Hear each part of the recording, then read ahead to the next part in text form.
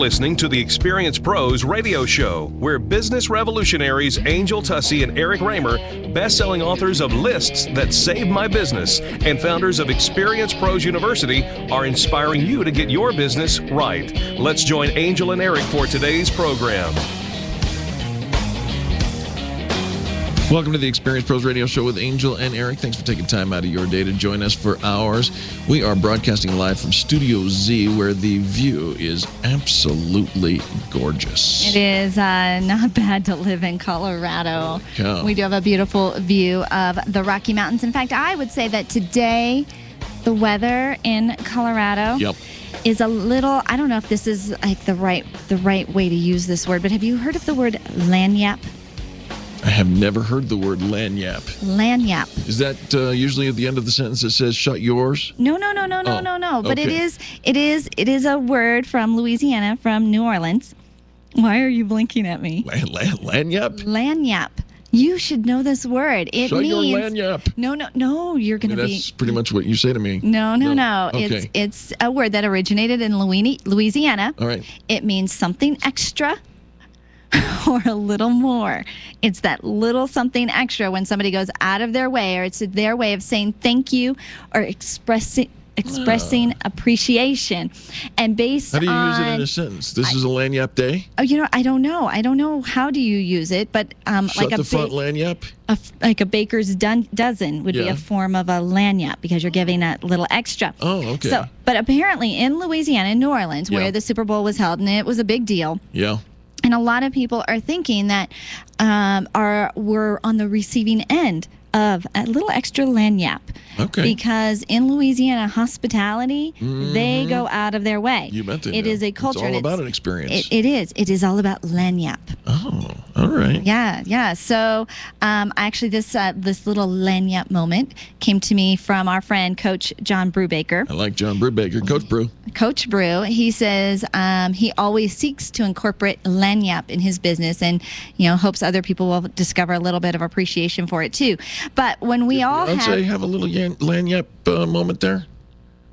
I don't know. I think she expressed a little. Do you think extra. She expressed the lagniappe, or that the audience? Oh, it's the okay. So it's the way that we respond to it. Well, actually, I don't know. No, neither. You know what? I don't know. Anyways, the idea of here's what happens is we get this mindset in business, and we're always thinking that we don't need to over deliver. We're looking for ways to cut corners. We don't really need to give a cookie to every customer that comes in. Increase sales without increasing effort. We're looking for ways to pull back, and we take the stance that it's just over servicing the customer really cuts into our bottom line. And so this is the opposite of lagniappe.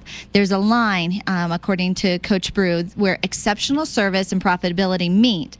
But he says, I would argue that losing customers because you don't over deliver is what cuts into the bottom line. Wow. So make sure you offer a little lagniappe to me today. To your customers. Yeah, I went looking at. By the way, I misspelled it. Looking for lagniappe in. It is. Here's how it's spelled. It's not. It doesn't. It's Lagniappe. Lagniappe. Right. Lagniappe. But it's an Italian word, Lagniappe. I know it's not Italian. I think it's probably more French. Louisiana French, maybe? Yeah. I think you're right. But I went looking for it, and it says something given or obtained gratuitously or by way of good measure. Beyonce absolutely gave lagniappe. I'm just saying. On that note, I thought I would share with you. I thought it was funny that you mentioned just before we went live on the air, you said something about the blackout at the Super Bowl. You said that the blackout generated how many? Oh, a bunch of millions of tweets. Quarter million tweets per minute. Right.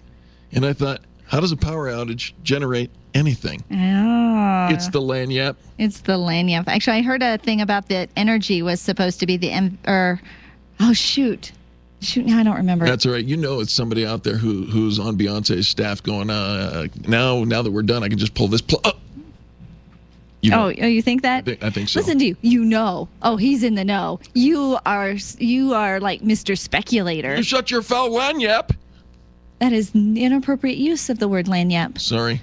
And you are I should speculating. pronounce it You are Lagniappe. speculating, spreading lies and rumors, and undermining my sweet word with yickiness. It was no, I didn't mean it yucky. Shut my foul lagniappe. Lagniappe is something special, a little talking extra to you. treat. It was just in general. It's giving appreciation. How can that be foul? And you shut my foul Not yours, lagniappe. just in general. I don't like your tone today, mister. You need a little gratitude. Going to get some gratitude over this commercial break. Don't go anywhere. You're listening to Angel and Eric on the most positive business talk show in America.